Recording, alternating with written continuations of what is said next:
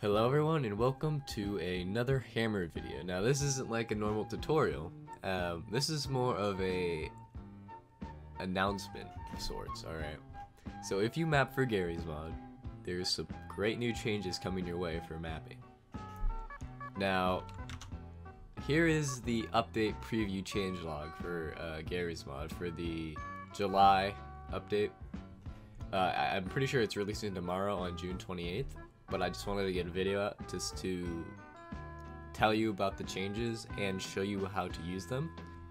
First off, some new filter entities, those are good. There's so you can check if something has a specific model and that'll trigger a certain thing if you want it to. And then context, I'm not exactly sure what that means, but so added full support for static prop light maps. You know what this means? This means that static props, you know how they usually use vertex lit lighting? Now they have the capability to use the light maps, which is the same thing that brushes use.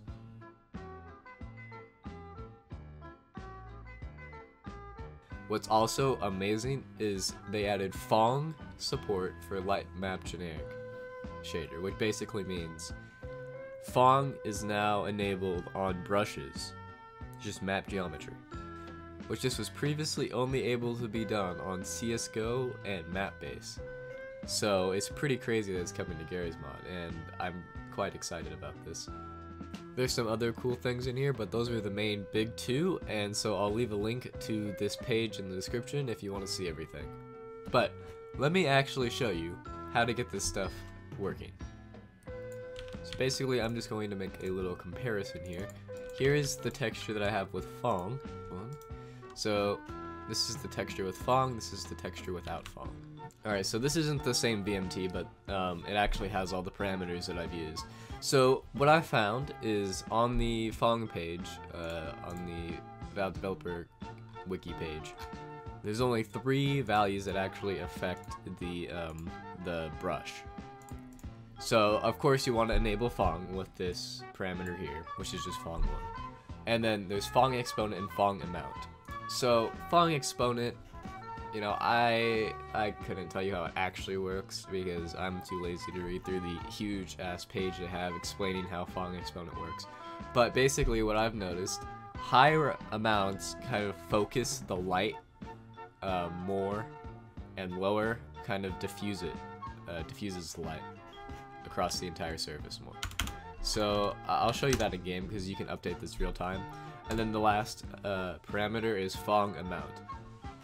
So if you've worked with envmap, you've probably used this value here, envmap tint. It's basically the same.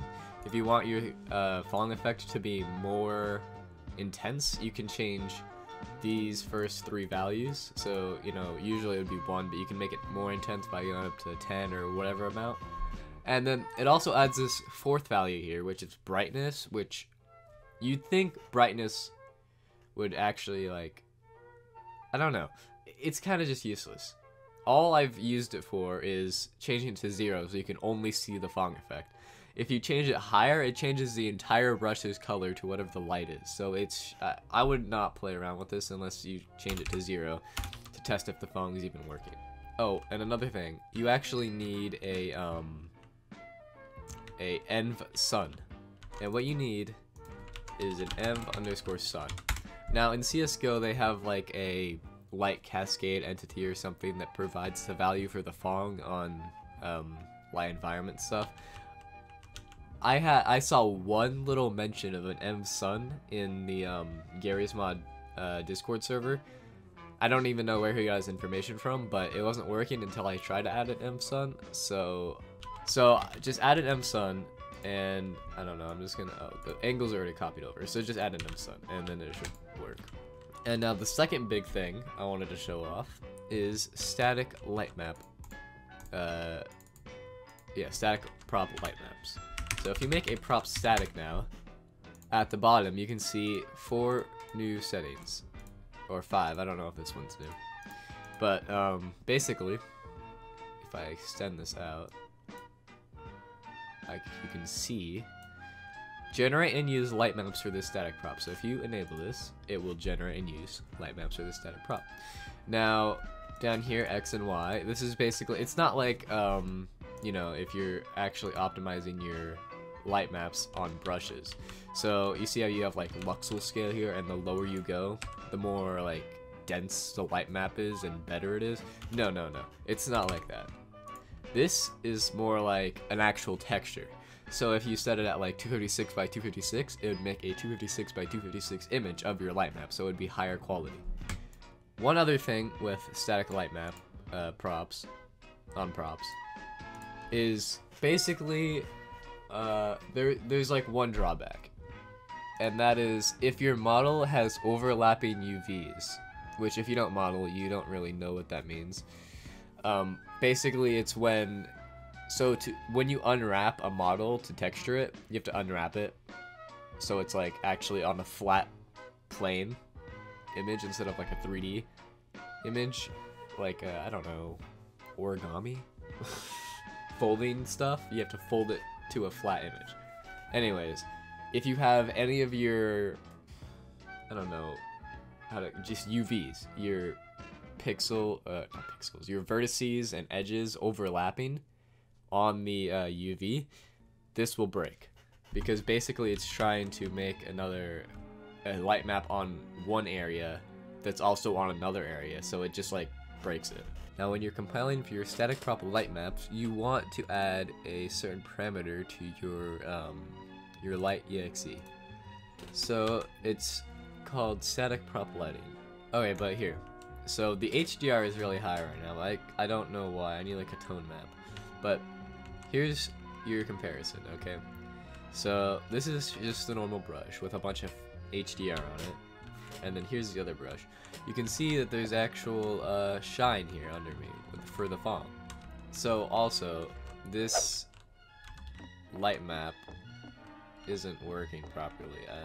I'll just show you my other map. So in this map, I actually did get it to work, okay? And here's a better representation of the Phong also. Before and after. Before, after. You see how much like cooler this looks? It's just, all you do is oh, also for Phong, you need a bump map. But other than that, I mean, it just looks good. Here's my the static prop light map. You can see that it did add the shadow here, and I'm pretty sure for other prop, this is the collision model for this prop, so I'm not exactly sure what that's about, but like,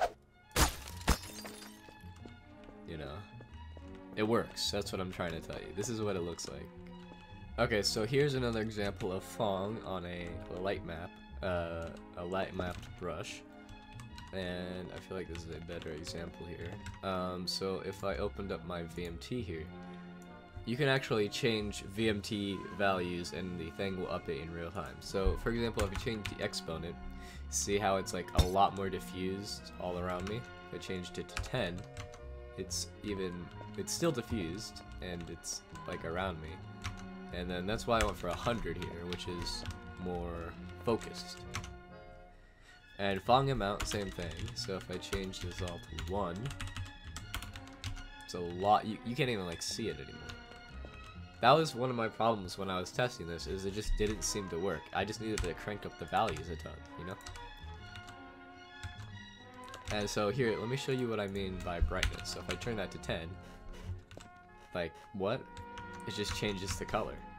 And if I change it to 0, there's no color, but the Phong is the only thing working. So that's why I use it for testing.